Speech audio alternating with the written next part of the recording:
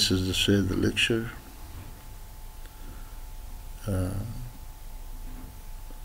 concerning the shape of the binomial distribution. So we will complete in this lecture the binomial distribution. And now the first point is, what is the shape of the binomial distribution? The shape of the binomial probability distribution depends on the bar graph drawn from this distribution. The bar graph drawn for this distribution. So the shape of the binomial distribution depends on the shape of the bar graph representing this distribution. For any number of trials and the shape of the binomial probability distribution is: number one, symmetric FB. B is the probability of success, equal 1/2. 1/2 means 0.5. So the shape will be symmetric when the probability of success equal 1/2. Number two, the shape of probability distribution is skewed to the right, I mean positively skewed, if the probability of success is less than 1/2, less than 0.5. Okay, here the skewness is positive. Number three, the shape is skewed to the left if the probability of success is greater than 1/2. Okay, so the following examples display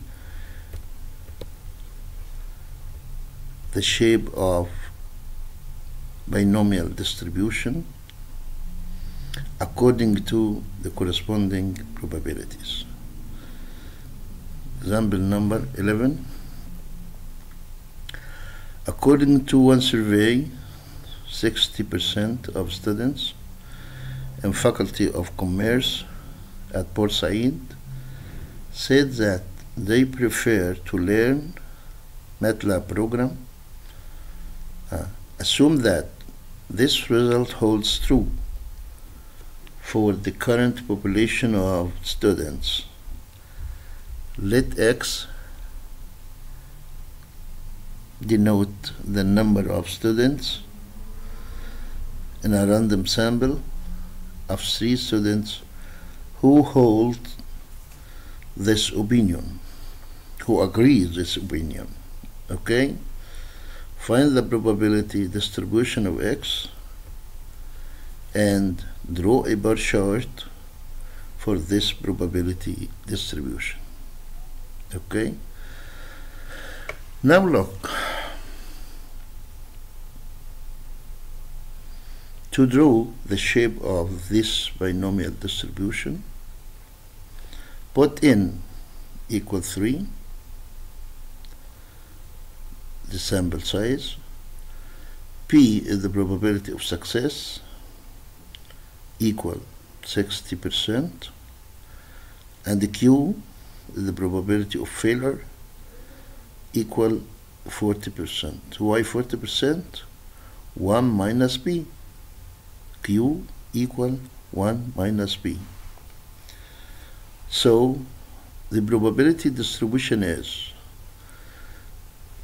put X equal 0, 1, 2, 3, because N equal 3, so the number of limits equal 4. The number of limits of binomial distribution equal 4. So we begin with 0, then 1, then 2, then finally 3. and compute px, where px equal ncx p power x q power n minus x. So b0 equal 3c0 0.6 power 0 0.4 power 3. As we said, the summation of the two powers for p and q equal 3 always. Okay, so 3c0 equal 1 and 0.6 power 0 equal 1. You know that any number power 0 equal 1. Then 0.4 power 3 equal 64 divided 1000, or 0.064. 0.064. Okay, so this probability equal 0.064. P of 1 equals 3c1 0.6 power 1 0.4 power 2, and this probability equal 0.288. Sorry, B of 2 was the same way, equal 0.432. P of 3 means 3c3 0.6 power 3 0.4 power 0. This will equal 0.216. The summation of all probabilities for this probability distribution must equal 1, like this. Okay, so drawing a bar chart by MATLAB, put x equal from 0 to 3. This means 0, 1, 2, 3. N, the sample size, equals 3, and P, the probability of success, equal 0.6. So P of x equal binu BDF. Binu BDF. You know this function, binu BDF. X,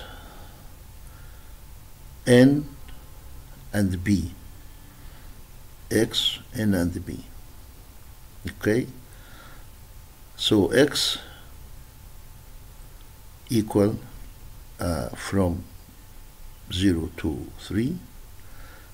N and B are the parameters of the binomial distribution. N is the sample size, and B is the probability of success.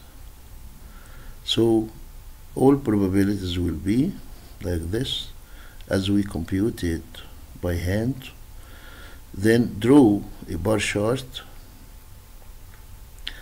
by the function bar. So bar x and B of x. This is B of x, all probabilities. And 0.4, this is the width of every bar.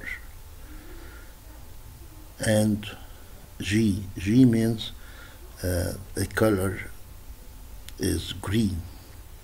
The desired color of the bar chart is green. Okay, so this is the shape of the binomial distribution, colored by green. The height of every rectangle equal 1 probability. Okay, so these are the 4 probabilities, and the width is 0.4 for every rectangle. For every bar, the width is 0.4. The function subplot. If we want to draw more than one chart in one page, you have to use the subplot function. Subplot. So subplot create axis entitled positions. Okay. Syntax: subplot M and N and B. M here means the number of rows in the page of the graph. N is the number of columns on this page. Then B is the position of the first graph. The position of the first graph. Okay. Subplot M, N, and B. Replace means if you want to replace any graph by another graph, then put replace. Description: subplot M, N, and B divides the current figure into an M by N grid and creates an axis for a subplot in the position specified by B. Okay, so the current figure or the current page divided to M by N grid, M by N graphs. Okay, so the number of total graphs here is M multiplied by N. So for example, if N equal 2 and N equal 3, then we have 6 positions. We can put 6 figures, 6 graphs in this page, right? MATLAB numbers its subplot by row such that the first subplot is the first column of the first row. The first column of the first row.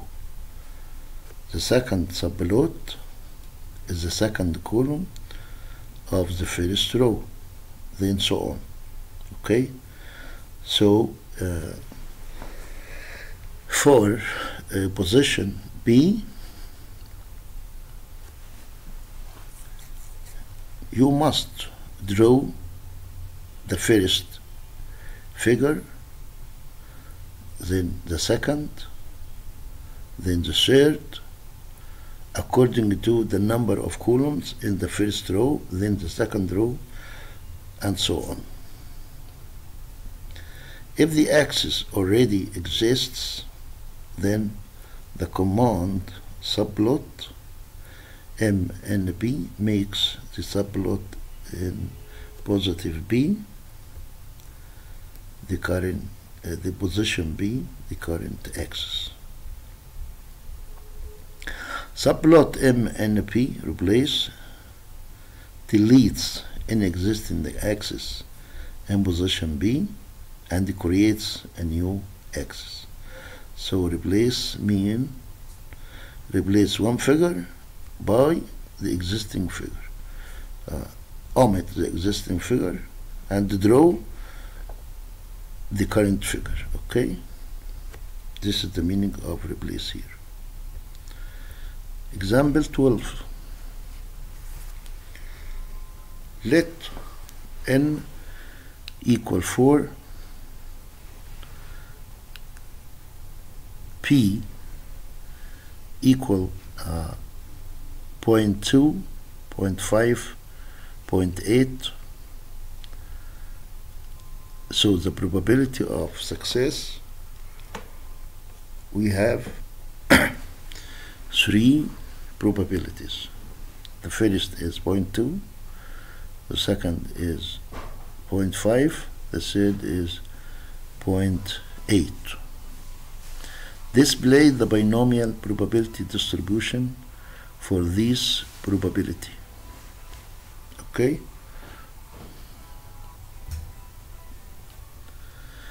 Using the functions subplot, bino, PDF, bar, and title, we have x equal from 0 to 4. This means 0, 1, 2, 3, 4. N, the sample size is 4, and B equal 0.2, 0.5, 0.8. V1 equal bino PDF x and P of 1. P of 1 here equal 0.2. So if the probability is 20%, then draw a binomial distribution when x equal from 0 to 4 and n equal 4. Okay, so this is the first probability of success. B of 1 means 0.2. You know that 0.2 is less than 0.4.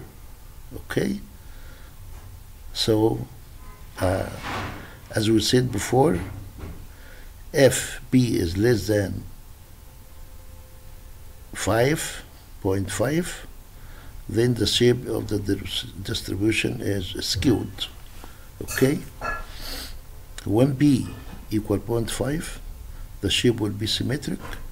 When B is greater than 0.5, the shape is skewed to the left. Okay, so here we expect that the shape of this distribution will positively skewed or right skewed. P2, the shape of the distribution when the probability of success is 0.5. We expect that it will be symmetric. And P3, bino CDF, x and n, and B is larger than 0.5 because B equal 0.8. So we expect that in this case the shape is skewed to the left. Okay, so PD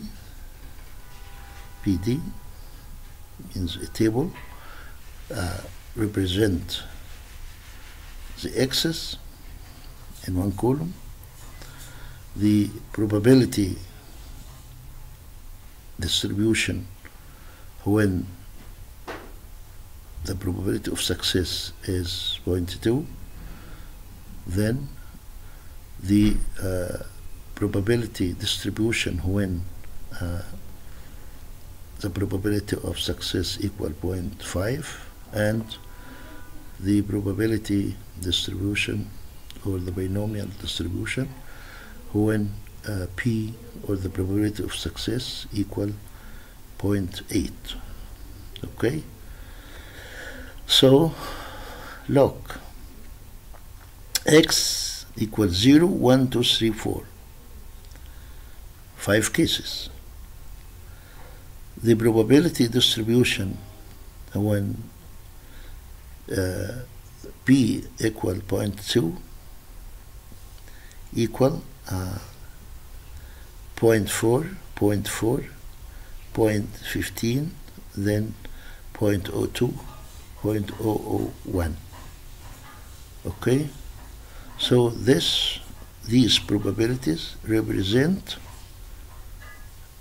distribution skewed to the right, beginning with a larger probability to smaller probability. So this distribution is skewed to the right, or positively skewed. So when P is less than 5, we expect that the probability distribution, or the binomial distribution, is skewed to the right. Okay? When B equal 0.5 log, the probability, the larger one, is in the middle of the probability distribution, and smaller above this, and smaller under this. Okay, so this is a symmetric distribution. Okay, look at the last probability and the first probability, they are equal. The second probability and the probability before the last one, they are equal. Okay, so this is a symmetric probability. But when the probability of success is larger than 0.5, you will see that the distribution is skewed to the left, or positively skewed. To draw the shape of these distributions, we will use the function bar and subplot to divide the page of the graphs. Subplot 3, 1, 1. 3 means 3 rows and 1 column, and the first position is the current one. The first position is the current one. Which one? Bar X and P of 1 and 0.4, the width, and Y, yellow color. And this graph titled by B equal 0.2. Title, you can use the graph itself to write the title and the axis, but here we will write a title for everyone. So you have to use the command title, or the function title. Okay, like this. The second position will be 3, 1, and 2. Second current page. Use bar X and P of 2, 0.4, the width, and R, red color. Title, P equal 0.5. And the third position, subplot 3, 1, 3, bar P of 3, 0.4, and G is a green color, and the title is P equal 0.8. So these are the commands of drawing the 3 probability distribution, or binomial probability distribution, to know the shape of this probability distribution. The first, when P equal 0.2 log, this is a skewed distribution, skewed to the right.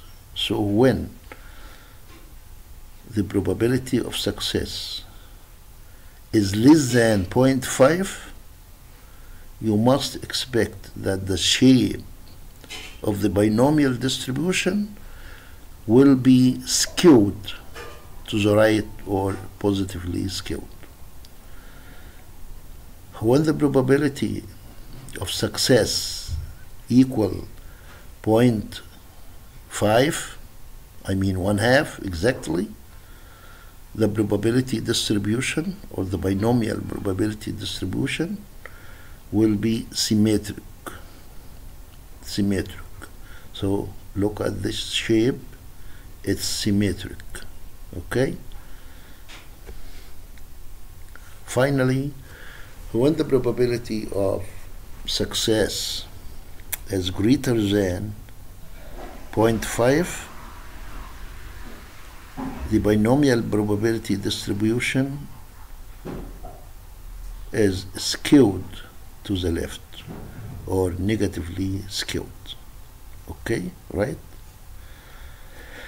Now, how can we compute the expected value and the variance of the binomial distribution? In chapter 2, we provided formulas for computing the mean or expected value, the variance and standard deviation of a discrete random variable. In case of binomial distribution, with the given number of trials n and a specific probability of success p, the general formula for the mean and the variance can be specified as follows. Here mu of the binomial distribution equal NB. N is the sample size and the B is the probability of success. And N and the B are the parameters of the binomial distribution. So the expected value or mu equal N multiplied by B. It's very easy to compute. Sigma, the standard deviation of the binomial distribution, equals the square root of NBQ. NBQ. Okay? Where N is the total number of trials, P is the probability of success, Q is the probability of failure. The function binostat, which give us the mu or the expected value and the variance of the binomial distribution. So the function is binostat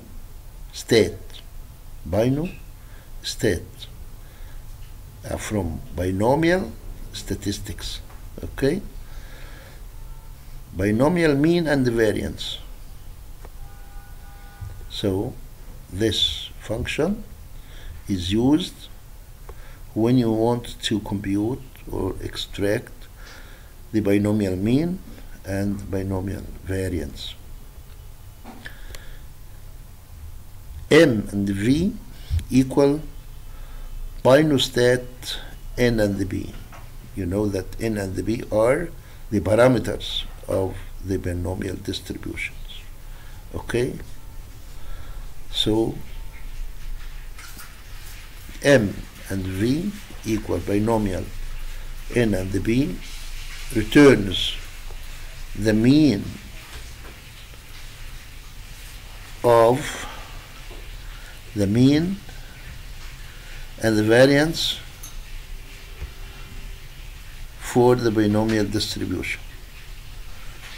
The mean and variance for binomial distribution. The mean here means the expected value with parameters specified by the number of trials n and the probability of success for each trial. P, each trial, P, N and B can be vectors, matrices, or multi-dimensional arrays that have the same size, which is also the size of M and V. Scalar input for N or B is expanded to a constant array with the same dimensions as the other input. Example 13. In one survey of Egyptian employees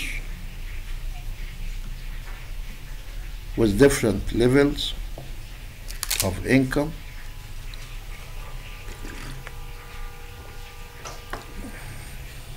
20% said money does not mean happiness, but it may help. النقود مش كل حاجة، لكن ربما تساعد على السعادة. Assume that this is true for the current population of Egyptian employees. A sample of 50 employees is selected. If X is the number of employees in this sample who hold the above opinion, find the mean and the standard deviation of the probability distribution X. Okay, to get the standard deviation, you must compute first the variance according to the MATLAB program. But if you want to compute by hand, you can find the mean or expected value and the standard deviation directly without getting the variance. Solution by hand: N equal 50, P equal 0.2, Q equal 0.8, then mu equal NP, 50 multiplied by 0.2 equal 10. So the expected value is 10. Sigma equal the square root of NPQ, 50 multiplied by 0.2 multiplied by 0.8, which equal 2.8. Look here, the standard deviation is the square root of, you can replace NB by mu. Mu here equal 10. So you can replace NB by 10 by mu, right? Because mu equal 10. By MATLAB, using the function binostate, and SQRT, the function of the square root, we have put N equal 50 and B equal 0.2, then use the function binostate. So M and var, or M and V as you like, equal binostate and the parameters N and B. So M or mu equal 10 and the variance equal 8. So the standard deviation equals the square root SQRT of variance. So the standard deviation equal 2.8 like we calculated before.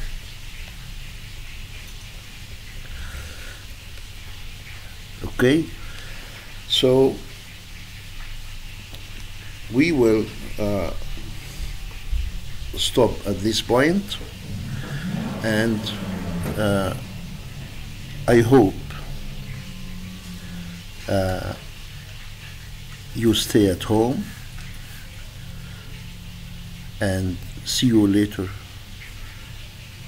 in the fourth lecture. Godwin. Thanks so much.